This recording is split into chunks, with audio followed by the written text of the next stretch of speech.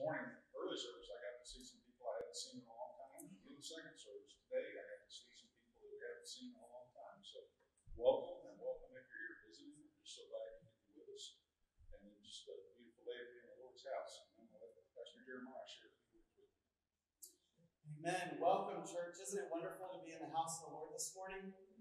We are so thankful that you're here. We're thankful if you're listening to us on the radio or watching online. We're so thankful that you're here as well. Just have a couple of announcements, and all of these are found in your bulletin. So I encourage you to look at your bulletin. Make sure you're circling, highlighting, whatever it might be, just a couple of things that are happening.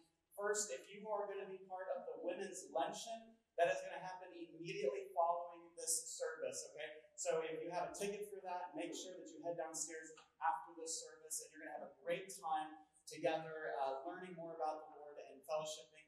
Tonight, we are finishing up our Biblical Counseling Mini-Conference. That's going to be from 5 to 6:30. So if you were here yesterday, make sure you come back. If you weren't here yesterday, you can still come tonight. It's free from 5 to 6:30. We're going to be talking about communication and family relationships. So we're going to be talking about what that looks like and how to counsel others in that as well. We're also going to have church council this week on Tuesday at 6 o'clock. So if you're part of church council, please mark your calendars for 6 o'clock on Tuesday. Next Sunday is also really significant. We're going to have a business meeting following the second service. So make sure to stay for business meeting next Sunday. And then we have an S&T, our next Sunday night theology. And that's going to be talking about, I think, the biggest existential question of our day, and that is the issue of transgenderism.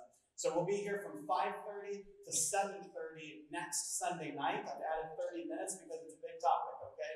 So come back next Sunday night for that, and we'll learn what the Bible has to say about an important issue. And then finally, if you are a teacher, Sunday school teacher, Bible study teacher, a Awana teacher, whatever teacher you are, if you're teaching the gospel in some form or fashion, on May 2nd, we have our next teacher training. So that's going to be immediately following the second service as well. So we have a lot of things happening in our church. There's the announcements.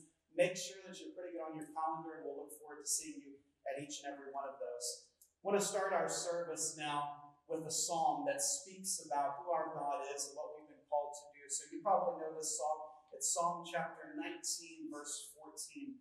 And the psalmist just says so clearly and simply, "Let the words of my mouth and the meditation of my heart be acceptable in your sight, O Lord, my rock and my Redeemer." We are here because Christ is our rock and our Redeemer. Let's go to that Redeemer in prayer, and let's celebrate that rock here this morning.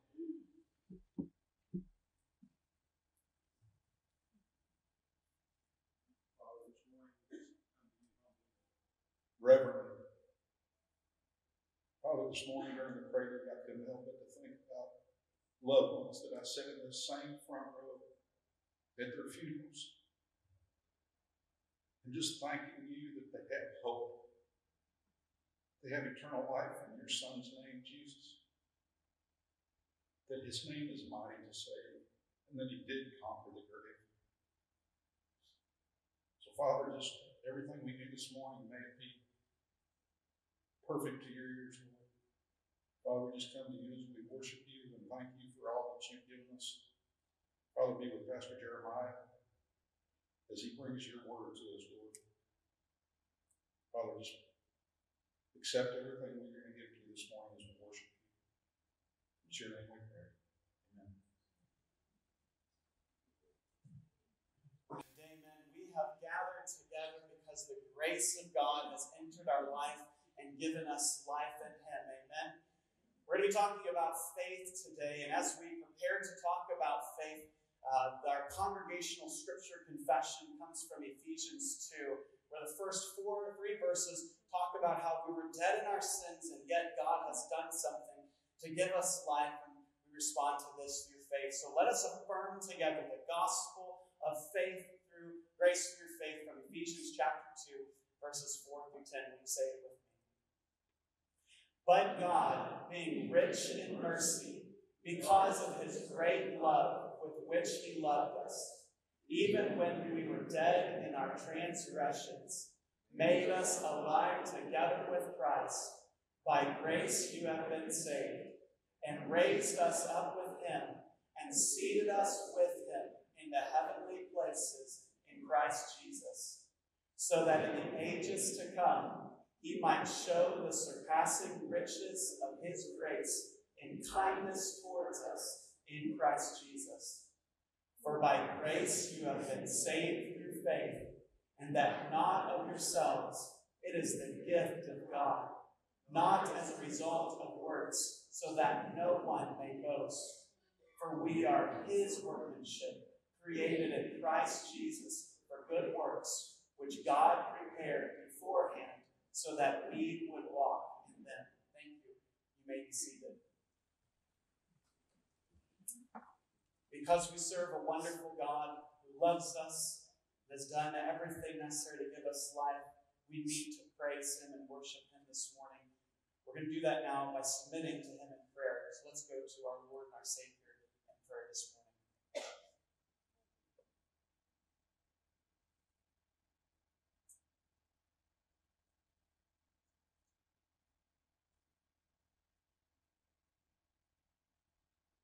Father, it's a cold and brisk, rainy day here. And as we have come and entered into your house, where many saints have gathered together to sing, to pray, to read your word, and hear your word faithfully proclaimed, it's good for us to take even just a moment to quiet our hearts before you. Father, on Sundays especially, we're just running ragged, having to run as quickly to the next thing. How often we fail to just stop and consider the goodness of the God that we are gathered here to worship. We have just talked about how good it is when the Spirit is working in the body of Christ. How good it is when saints have gathered together to worship you. And so, Father, as we do that here this morning, we ask that your Spirit work within our midst so that the things of lesser significance fade away out of our minds and the things of eternal significance are at the forefront of our thoughts. Father, whatever our week has looked like that's led up to today, for some of us filled with great highs, others of us tremendous lows. Whatever it might be, Lord, will you work within us so that we might cling to Christ in this moment? That Christ might be so beautiful, that he might be the object of our desire, that nothing else is needed but Christ himself. So that no matter what happens this afternoon and tomorrow and for the rest of our lives, Christ is enough. Christ, that's what your word tells us. Will you help us to believe it, to have faith in it, and to trust you, to trust that you are enough in life and in death. And so, Father, for anyone who's here this morning, either physically here in this place or joining with us on the radio or online, Father, if there be anyone who does not have confidence that they are resting in Christ because grace that has demonstrated faith in their life, bringing them into a right relationship with Jesus Christ, if there be anyone who doesn't have this, then Lord, might you do a redemptive work in their heart right now? Might they rightly examine their spiritual condition to see that they are lacking something that can be given to them? Might they look only to Jesus, so that no more is it about being good, no more is it about being moral, no longer is it about doing good things. It's about Christ. It's about Christ. It's about Christ. Lord, will your Spirit bring many sons and daughters to repentance today?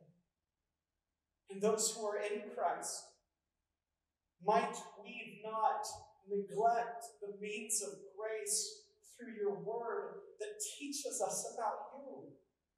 Might we be real about the faith, not just an add-on for Sunday and then going back to reality, but the faith in Christ is our reality because we're changed in Christ. Father, will you strengthen believers in the faith today? Father, will you strengthen other churches in our area in the faith as well? Father, we pray for Antioch Baptist Church. We pray for Broadway Baptist Church. Specifically, these churches this morning, Father, will you strengthen them in the faith so that the word that is proclaimed is faithful to you and that there's power in the word that is spoken. That those churches might become powerhouses of the gospel. Lord, you can do that. We pray for your work to be successful so the churches here might proclaim the gospel faithfully. Father, we pray for our own brothers and sisters who aren't able to be here this morning. Father, for those who are in nursing care facilities or homebound, Father, might you work powerfully in their hearts in this moment to let them know that you are using them in their spheres of influence, whatever it might be, to proclaim the gospel, to live out the gospel, and to share with others what Christ has done. Father, we lift up those who are either in the hospital or recently home from the hospital. Lord, we lift up our brother, Don Huffines, to you as he is still in the hospital recovering from surgery. Father, we thank you that by all signs the surgery was successful, and that he's doing better. Lord, we pray for physical strength to be given to this dear brother in Christ. And we pray even more than that for spiritual strength, so that as he is talking with nurses and doctors and healthcare professionals, that he might model Christ and speak of Christ, so that many might hear about Christ in that area.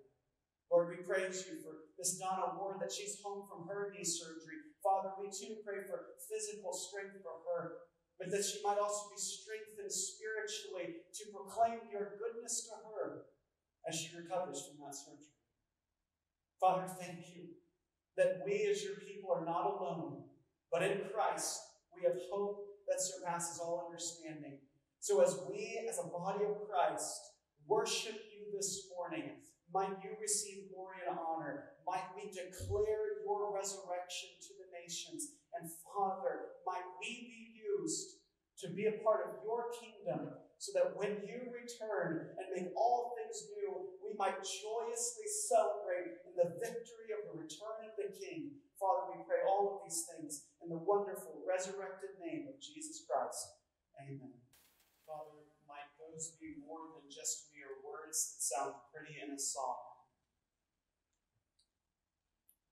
We have just sung that you are all to us. Father, might the confession of our mouths be true of the profession of our hearts. And as we consider what true faith is in Jesus Christ this morning, might you work powerfully so that the lost, those who are dead in their sins, might be alive in Christ today. And those who are in Christ, Christ might be magnified, so that there's nothing more that we need than our Savior. And that we entrust today and eternity to him. But that can only happen through your Spirit's work. So, Father, might I decrease so Christ might increase. Might your Spirit proclaim a better word than I could ever speak. And might our hearts be warmed and impassioned to truth. We pray this in that wonderful, beautiful, perfect name of Jesus Christ. And all of God's people said, amen. Well, friends, if you have your Bibles, would you open them with me to Romans chapter 10? Romans chapter 10, we're going to be considering the verses of verses 8 through 11, and let me set the stage for what we're going to be talking about here this morning, what is in our text. One thing that I've learned out of life, hopefully I've learned more than just this one thing, but I've certainly learned this, is that what you believe is going to change or affect or determine what you do. Your beliefs of what you believe about people, the world around you, good, evil, better, best, worst, all of that is going to change, or it's going to govern, it's going to decide how you do things. Let me just prove this to you very quickly. If you have a financial advisor that you trust deeply, and that financial advisor says, hey, you need to put all of your stock over here, or all of your finances over here. If you believe that person, what are you going to do? You're going to put your funds over there, right? If your best friend who just loves food and is very, very good at knowing what is good food says, you got to try that restaurant, you believe your friend, and so you go eat at that restaurant. Of course, those are perhaps silly analogies. Here's a bigger one. There have been cultures throughout human history that believe that the gods that they serve, the pagan gods, require a blood sacrifice. And so because of that belief, they sacrifice their children. What you believe will always affect and change and even determine what you do. And so the title of the sermon and the thinking of what Paul's getting at here this morning is very simple. Who do you believe? Who do you believe?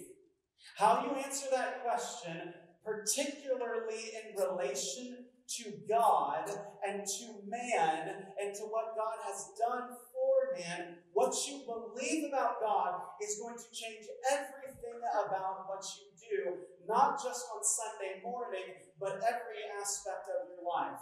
And so we're in the middle of the sermon series called The Marks of a Healthy Church. And if you've been here before, you know what we're doing. You're tired of me saying it. We are going over, this is what a healthy church looks like when following God's word. And we talked about the gospel in depth for 4 weeks. We talked about this is what the healthy church knows and proclaims about the gospel. But last week and today, we now have asked, what does it look like to respond to the gospel? So we have the good news of Jesus Christ and this eternal plan of God and everything that Jesus has done to die on the cross through the resurrection to give life. How should you and I respond to it? Last week, we talked about repentance. If you were here last week, we talked about there must be repentance for your sins that put Jesus Christ on that cross. Today, we're going to talk about the twin truth to that.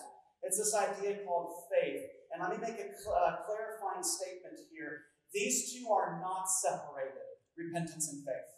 These two are twin truths that happen synonymously with one another. When grace, as we'll see here in a little bit, enters your life, you are repenting of sins by believing in Jesus Christ. These two are happening at the same time when redemption is happening in your heart. Does that make sense? And so what we're talking about this morning is a healthy, biblically led church not only knows the gospel, but has personally responded rightly to the gospel and proclaimed to others, this is how you must respond to the gospel as well. So with all that being said, let me give you the main idea, the big idea that we're going to be considering this morning, and then we're going to turn to our text and consider what Paul would tell us. This is our big idea. This is the first blanks in your note.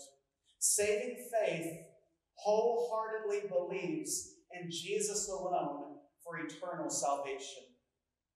Saving faith, what we're going to be talking about this morning, wholeheartedly, that word is intentional, with your whole heart, believes in Jesus alone. That you're believing only in Jesus for your eternal redemption, your eternal atonement, your eternal salvation. And that's what Paul is going to be getting at here in Romans chapter 10. We're going to start reading in verse 8. It's going to start on a question. I'm going to explain what Paul's doing just here in a moment, but let me read to you the text, and then I'll explain what's happening here. Romans chapter 10, starting in verse 8, we'll go through verse 11. Paul says, but what does it say? And he quotes from Deuteronomy, the word is near you, in your mouth and in your heart. That is the word of faith which we are preaching. Verse 9, that if you confess with your mouth Jesus is Lord and believe in your heart that God raised him from the dead, you will be saved. Verse 10, for with the heart a person believes, resulting in righteousness, and with the mouth he confesses, resulting in salvation. And then he ties it together here in verse 11 by saying, for the scripture says, and he quotes from Isaiah, whoever believes in him, that's the Messiah, that's Jesus, whoever believes in Jesus will not be disappointed. Or another way of putting that is, will not be put to shame. This is the word of the Lord. May his name be eternally praised. The first main point here that we're going to be considering, and this is going to be a big part of what we're considering this morning, is what is this thing called faith? And so the first main point is titled, The Features of Faith, the characteristics, the descriptions. What do we need to know about faith? Presumably, if we're in Christ, we are claiming that faith. So what does this faith look like? Before I give you some of those features here in our text, let me give you the answer to verse 8. It's hard to start a text on a question because Paul did not start on a question. He's been arguing his case for now 10 and a half chapters. And so what's going on when he says in verse 8, but what does it say? What is he talking about? Well, we need to know the antecedent or the previous name or the previous idea from this pronoun, it. What does it reference? Well, if you look back at verse 6, if you have your Bibles there with you, Romans 10 verse 6, you'll see that it is this. The righteousness based on faith speaks, and then it describes how it speaks. So here you have Paul talking about what faith in righteousness looks like. And then in verse 8, he's going to describe what this faith in righteousness looks like. And so here in the first part of the chapter, Paul's more or less saying what faith in righteousness is not.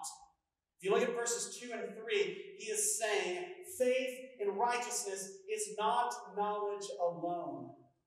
That's a point that we need to make sure that we are reminded of, and we'll say more about that in a moment. But the righteousness of God is not just knowledge. It's not just knowing a lot of good things. It doesn't stop there, though. If you look at verse 4, he says the righteousness of God is not just the righteousness of the law. So it's not just about knowing, and it's not just about doing. Okay? That's what he said at the very beginning here of chapter 10. Faith in righteousness of God, being justified by Christ, is something far bigger than just knowing and doing. So what is that? Well, look here at verse number 8, and let me give you the first feature here of faith. The first feature of faith is this. Faith requires biblical knowledge of Christ. Now, wait a second, Pastor. You just said from verses 2 and 3 that knowledge alone is not enough. So knowing a lot of good things isn't enough. And that's true. That's right. But knowledge is vital. So we have to balance this. Knowledge is not enough on its own, but catch this, without knowledge there can't be faith.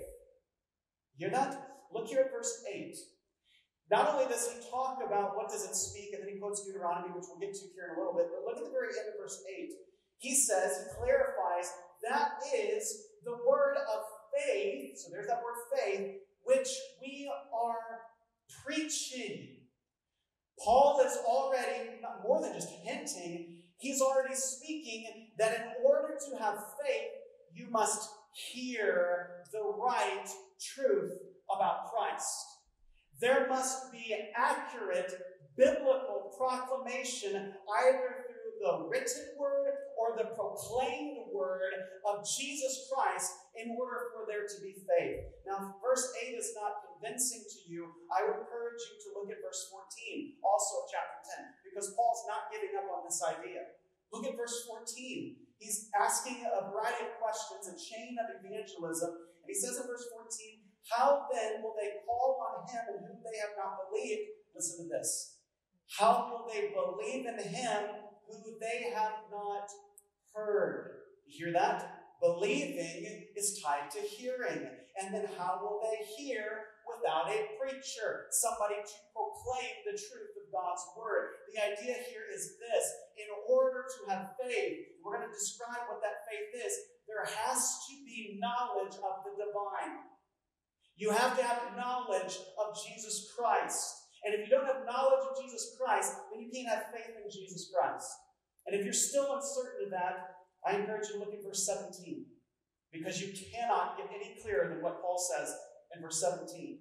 So faith comes from hearing, and hearing by the word of Christ. Isn't that clear? You must know about Jesus and what Jesus has done and your own spiritual condition of death in your sins before there can be faith of responding to him in belief.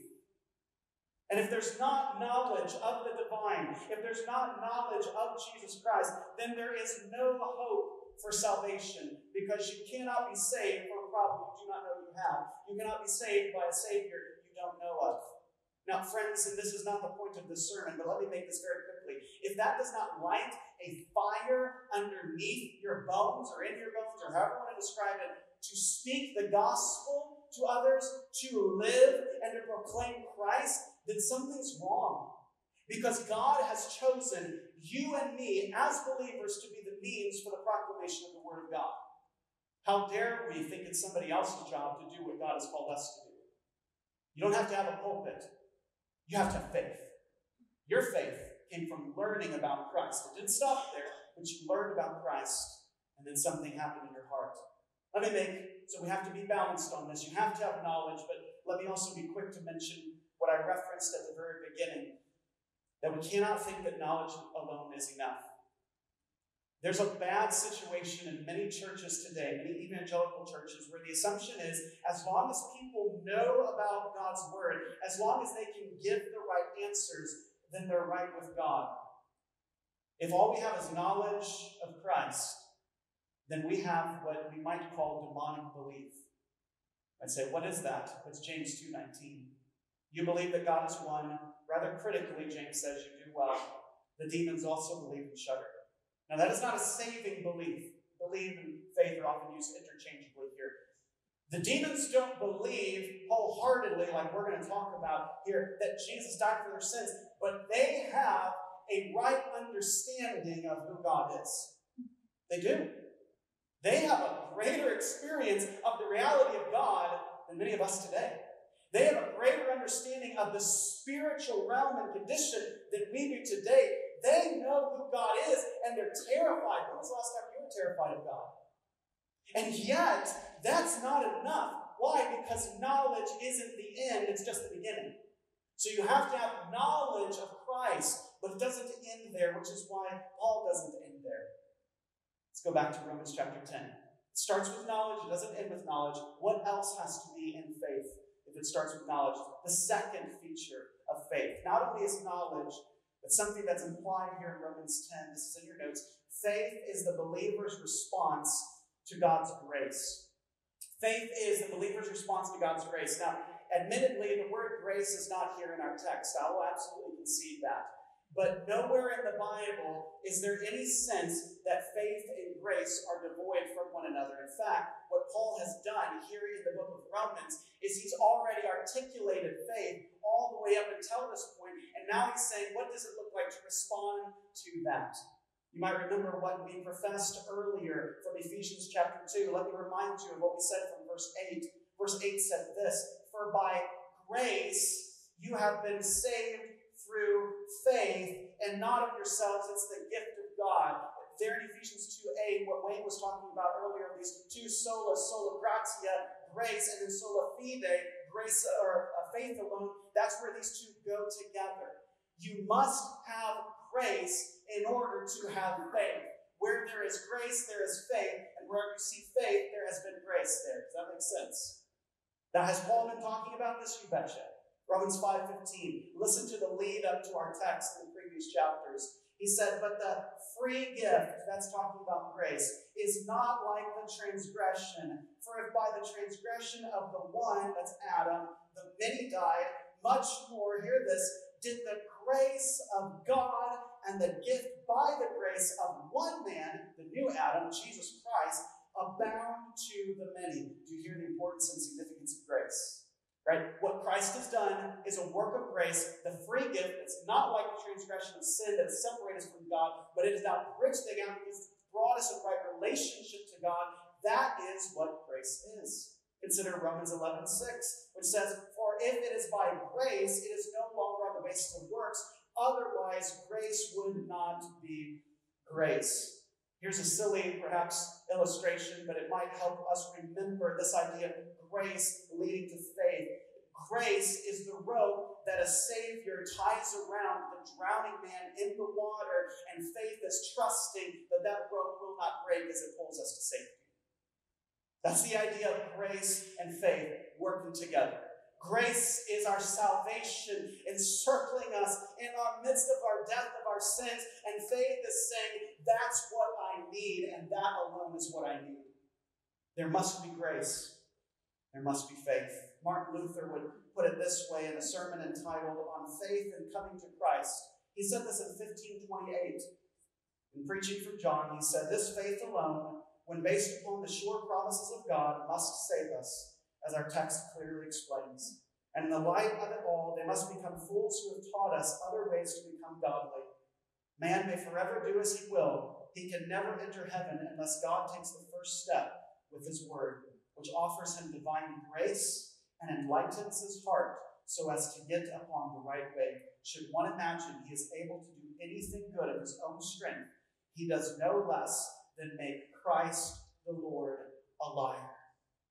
Friends, where there is faith, the presence of grace is there. And where there is grace, there will always be faith. These necessarily go together. So we've said so far that there must be knowledge of the divine, knowledge of Christ and his redemptive work. There must be the presence of grace, this free gift of God of what Christ has done to save us. But what is then this thing called faith? This is explicitly in our text. Faith is a wholehearted belief in the gospel.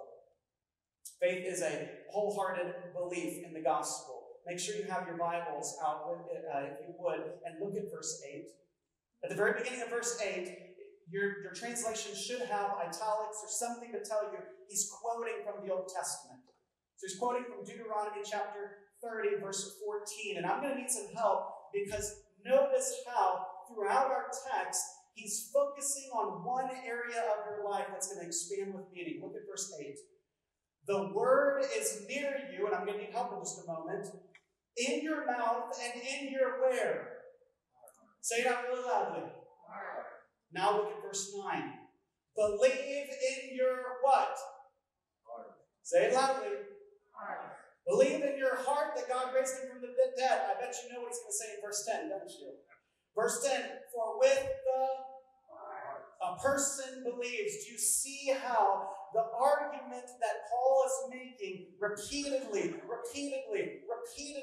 is that this faith is something that consumes your heart? It is a deep-seated, to the deepest core of your being, a transformation from what you once were to now what you are in Christ. It is an entrustment. It is a clinging to everything of another for the salvation of yourself. Robert Mounce would put it this way. He talks about faith being wholehearted, saying, to believe with one's heart means to commit oneself at the deepest level to the truth as revealed and experienced. And then confession is giving expression in words to that conviction.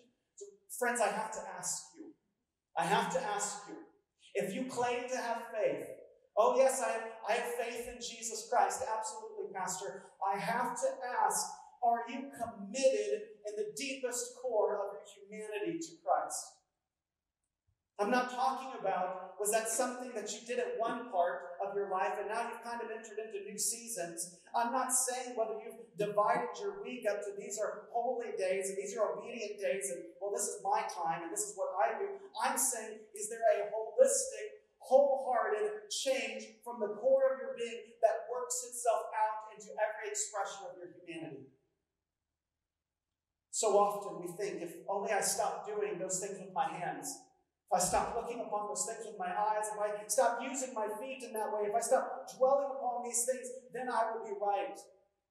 Paul says, may it never be. It's not about doing. It's about your heart being transformed by grace. That is faith. A transformation that is from the very well of your being, the deepest part of humanity, that makes you right in Christ. Now, I want to be very clear here. We've been talking about the gospel. We've been talking about responding to the gospel. I've just said you must wholeheartedly believe, have faith in the gospel. May none of us leave wondering, what must I wholeheartedly have faith in? So let me give you a statement that I've compiled together of the core essence of the gospel. This is a significant statement because this is the gospel according to God's word. This is what you must wholeheartedly believe. It goes like this. Salvation is believing Jesus Christ died as payment for your sins. Do you believe that? It's repenting of your sins against the eternal Father. Do you believe that? It's living by the Spirit in the newness of life through Christ's resurrection. Do you believe that? Do you hear how this has what we need? It's Trinitarian. We have God the Father, we have God the Son, God the Holy Spirit. It has what Christ did when He accomplished our salvation through the payment of your sins and through the resurrection. It has now the response of repentance and believing and then now being changed in the newness of life. I have to ask, is that part of your life? Is that your life? Faith says, I wholeheartedly believe I have nothing except for Christ. He is my only hope. He is all that I have. Charles Spurgeon would put it this way, and this is on the back of your notes in your insert. Spurgeon would put it this way. I want you to be able to take this home and read it this afternoon should you desire to do so. He said this, my hope lives not because I am not a sinner, but because I am a sinner for whom Christ died. My trust is not that I am holy, but that being unholy, He, that is Christ, is my righteousness. My faith rests not upon what I am or shall be or feel or know, but in what Christ is, in what He has done, and in what He is now doing for me. And all of God's people should say, hallelujah. That's the gospel. That's the gospel.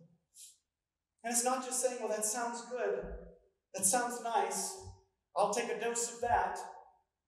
It says, I am no longer my own. My life is Christ's. I wholeheartedly believe in that truth of who Christ is and what He's done for me. There's another feature of the faith here in our text. Not only is it wholehearted, but more explicitly, faith is an inward persuasion with outward evidences.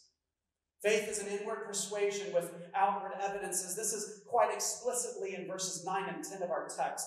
And I love what Paul's doing here. Paul's talking about the understood or visible, describing the invisible. So what I can see and observe, telling me of the things I can't observe. Notice verse 9, and you'll see this very clearly, I think. He says, if you confess with your mouth Jesus as Lord, notice how that's observable. I can observe what you confess. That then tells me of the unobservable. And believe in your heart that God raised Him from the dead, the description of salvation, what you must believe the gospel, you will be saved. Now look at verse 10. So in verse 9, he had talked about the visible telling us of the invisible. Verse 10 switches it. And he tells us of the invisible telling us of the visible. Verse 10, for with the heart, something I can't observe, a person believes, resulting in righteousness, and then with the mouth, he confesses, resulting in salvation. Here's what he's saying. He's saying that if you have changed in your heart, it always must work its way out into every area of your life. Let me tell you what makes no sense, and you've heard me say this before. The New Testament does not have a category for someone who claims to be a Christian and yet is satisfied living in very ungodly ways. That is not a biblical category for the redeemed. If you are redeemed in Christ Jesus, if you have been given this faith through grace, then you will live like it, you will speak like it. It now has worked its way out from in. And that's what Jesus talked about, by the way. I think that Paul was understanding what Jesus had said, and that's why he's describing this to the church of Rome. Perhaps he was thinking of Jesus in Luke chapter 6, Verse 45, listen to what Jesus would say. Jesus said, the good man out of the good treasure of his heart brings forth what is good, and the evil man out of the evil treasure brings forth what is evil. Listen to this. For his mouth speaks from that which fills his heart. Now that might be trouble for some of us here this morning. Because some of us have so separated, we've so segmented our life that we functionally, this is the part that's God's, this is the part that, it's just not changed yet. So on Sunday mornings, I guard my tongue, but on Monday morning, I'm back at it, to whatever is the easiest. For some of us, perhaps we even don't guard our tongue at any point. Friends, the gospel says, if you have faith, then everything in your life is going to change. Your heart will work its way out. Let me just ask this question. What are your words saying about your heart? Those who were here yesterday at the Biblical Counseling Conference, we talked about husbands and wives. It can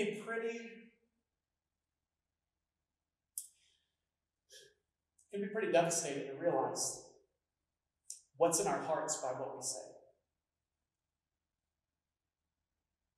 If I were to shadow you tomorrow, a fly on the wall, would I see faith or would I see the world? Friends, where are you at? Are you confessing Christ and yet living in a very different way?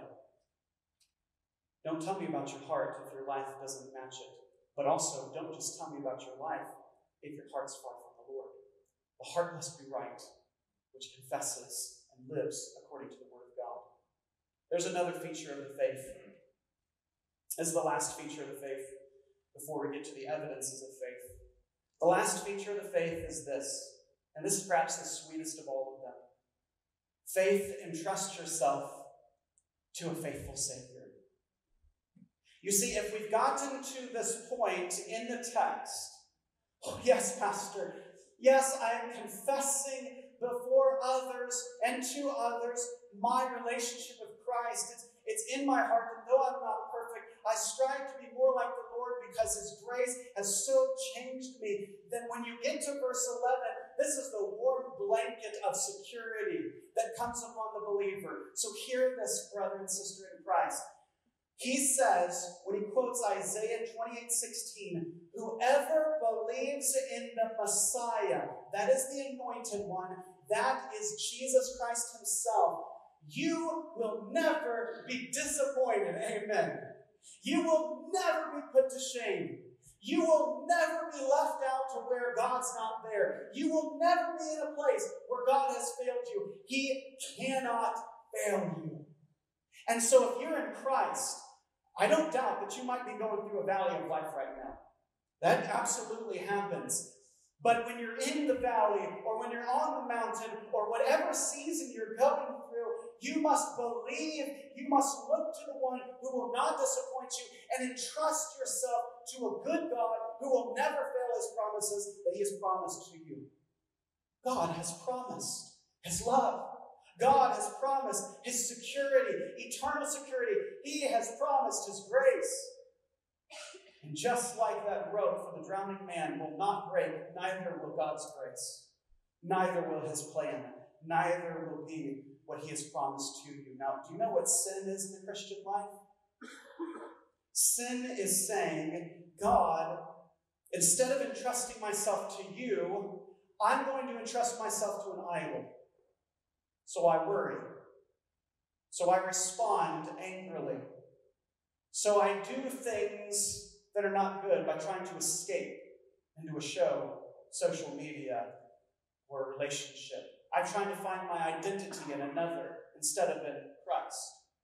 Friends, if we are in a place in life and you are believing in Christ, but you're recognizing that there have been sinful tendencies of looking and entrusting your well-being, your hope, your comfort to something else, to idols, there's only one thing to do. It's to repent of those things and to cling to Christ. This is in your notes. Repentance forsakes sin at the foot of the cross, faith looks to Jesus alone and believes. Where are the idols in your life that you are looking to for entrusting yourself to? Take it to the cross and leave it there. That heavy backpack's only getting heavier. Your worry only continues. Brick upon brick upon brick. Drop it at the foot of the cross and look to the one who has not only died for your sins, but he has said, my yoke is easy and my burden is light. He will not forsake you. And trust yourself to a faithful Savior who will never fail. Wayne Grudem would put it this way: the person who genuinely turns to Christ for salvation must at the same time release the sin to which he or she has been clinging and turn away from that sin in order to turn to Christ. Thus, neither repentance nor faith comes first. They must come together. John Murray, the 20th century Scottish theologian, said this: penitent faith, believing repentance. Friend, are you clinging to Christ? Or are you clinging to the idols of this world that you think will bring you satisfaction, pleasure, comfort, and hope? We've talked about what faith is, because that's what Paul talked about. These are the features or the distinctives of faith. But I want to finish with the evidences of faith. And this is the second and final main point. What does this faith look like in your life and in mine? And let me show my hand. I'm not good at poker. Let me show you my hand already. My hope, and the Spirit has to do this, is that if you're here and these things about faith that we've been talking about, they are foreign to you, regardless of what others think of you, that is foreign. Then when we talk about the evidences of faith, you might be so overwhelmed by what goodness of God is and what he has done that you might turn to him in faith this morning. And if you are in Christ, that you might be encouraged and strengthened and driven with motivation to have more in faith and respond more in faith in your life. So 4 evidences of faith, biblically, that must be in your life. First evidence of faith is very simple. Faith is evidenced through public profession of faith. Faith is evidenced through public profession of faith. Let me clarify. It does include announcing to a church that you are saved, but it certainly does not end there. How foolish we are to think that if we just announce once, then that's it. How foolish we are to think that faith is just only for me. Have we become so individualistic that we think that God's working of faith in your individual life is only just for you? You do realize that God has redemptively worked in your heart so that you might proclaim it. That's it. That's part of the kingdom. That is the kingdom. Proclamation of what has happened in your life. How egregious that if you go into most any church here in the United States, and I can speak about us because I'm one of us, we know more about another person's preference of a sports team.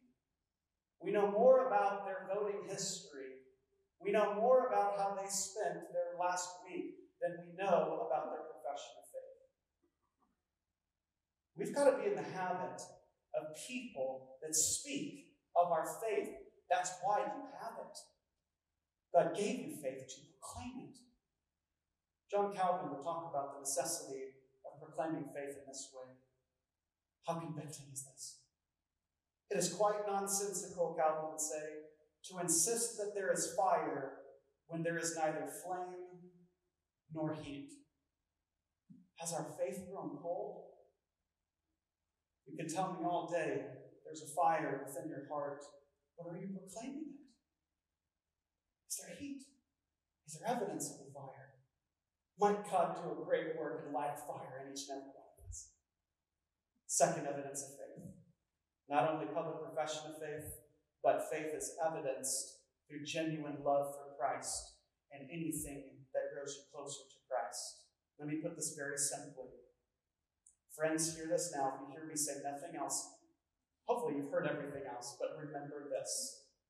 Faith is not in an idea. Faith is in a person, and that person is Jesus Christ. Don't ever forget that. The object of your faith is the Son of God, the Anointed One, the King of Kings, the Lord of Lords, Jesus Christ. And if you have faith, then anything that helps you know the person of Jesus better, you ought to be drawn to. So you know what? Sunday mornings, maybe they used to be kind of boring to you. But faith in your heart says, I want to hear more of the word proclaimed. Reading scripture used to be laborious to you, but faith that has lit a fire within your heart says, I see Jesus across every page of scripture, Genesis to Revelation. Faith, when it manifests in your life, it now wants to be discipled and to disciples others. It wants to live a prayerful life because you're communing with Jesus Christ, and it wants to fellowship with other believers who love your beloved as well. Faith is in Jesus, not an idea. Is your faith in Jesus? If so, are you drawn to the things of Christ? I've always wondered why it makes any sense. We can have heavy attendance when we do something that's really fun, but when we meet together for prayer or for opening the Word, so few come. Why is that? What does that say about my heart? What does that say about ours? Spurgeon would put it this way.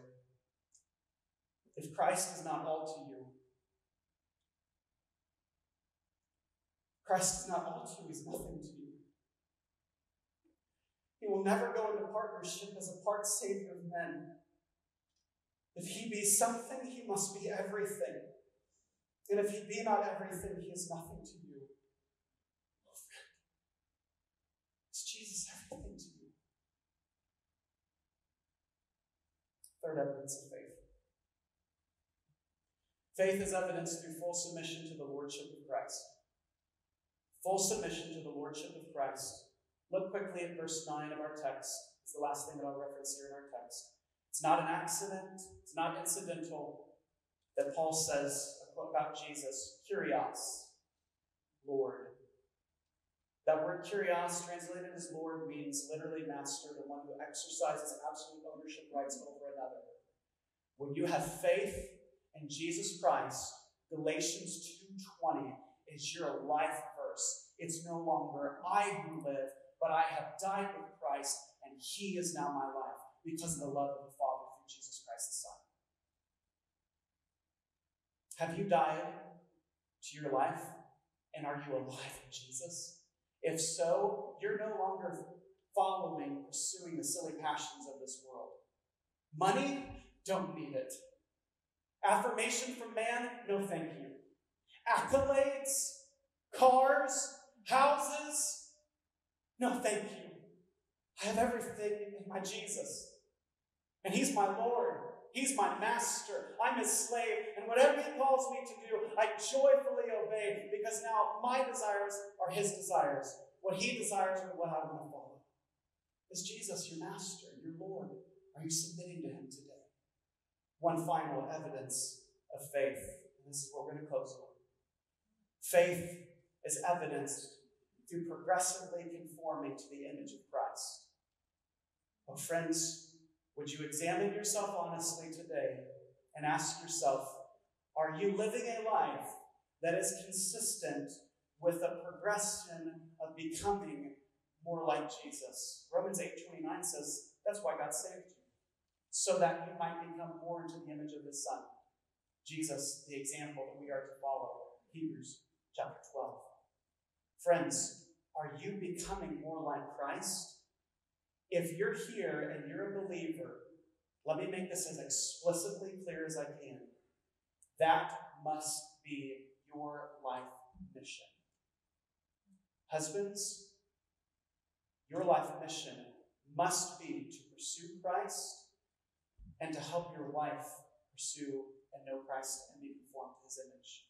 Wives, your life mission must be to pursue Christ and encourage your husband to be conformed to the image of Christ. Parents, your life mission to your children must be to teach them about the image of Christ, modeling that for them. Grandparents, get your grandkids ice cream and get them wonderful gifts, but show them the image of Christ and teach it to them. And church, are you listening? We must be proclaiming and demonstrating to a lost and dying community around us the image of Christ.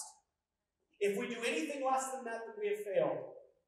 Doesn't matter how many people are here on Sunday morning. Doesn't matter how many people we have conversations with. If we're not showing them Christ because we are becoming more like Christ, then we fail. Oh, church, let's not fail. Let's be a church that is individually conforming to the image of Christ so that congregationally, corporately, we are modeling Christ. And when we go into the neighborhoods, we proclaim Christ and they see that something's different. That's a successful church. That's a church that is a spirit-filled church. And friends, if you're here this morning and this faith is foreign, that's not what I knew. That's not what I signed up for back when I walked the aisle. Friends, if you are here and you don't know this Jesus, you can. But it's not a new hat for you to put on today and take off tomorrow. It's a brand new life by looking to Him and to Him alone for the forgiveness of your sins. You want to know the gospel? That's the gospel. How do we respond to the gospel? Through repentance and faith.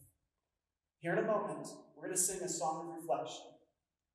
Now, I normally don't stand up here and beckon anyone to come, but if God is working in your heart, you can come and pray with me here on the front pew, or you can come to me afterwards. You can say, Pastor, I need to talk about something with you. I'd love to talk about that with you. There's somebody around you that you might know and you might feel more comfortable with. Talk to them about what needs to be repented of and how you can cling to Christ going forward. Friends, God is at work when the word is proclaimed. Let's be a church that clings to Christ so that we might have life in His Son and in His Son alone. Let's pray.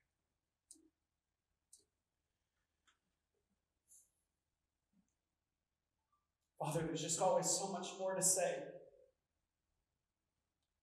There's so many things that could have been so much more clearly said. Father, we lay this worship service as an offering of praise to you so that you might receive it, that you might be glorified by it. And our hearts, oh, they're yours, Lord. You've created us. You've sent your Son to die for us. You've sent grace into our hearts. Oh, Lord, you are our everything, because without you we have nothing. So, Father, in whatever way is necessary, might you work to bring many sons and daughters to repentance and salvation, so those of us who are already in your name might be strengthened and grow in our faith by clinging to you, loving you, and serving you. We pray these things in that beautiful name of Jesus. Amen. Friends, our song of reflection is I Am Thine, O Lord. What an appropriate song to sing. Father, I'm yours. If you mean that, sing it loudly. Sing it like you mean it, because your life is hidden in Christ. If the Lord is doing something in your heart, do not neglect it, but respond, Lord, what will you have me do by seeking Him and following Him in obedience? Let's stand and let's sing our song of reflection. I am thine, O Lord. Do you want to be drawn nearer to Christ?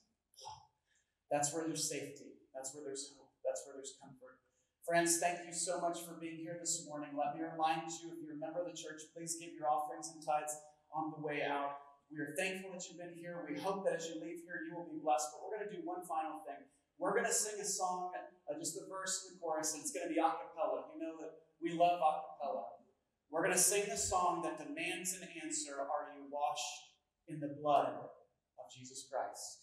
Are you washed in the blood of the Lamb? Friends, if you haven't come to know Him today, respond as the Lord leads. Thank you for being here. Let's sing our way out with Are You Washed in the Blood?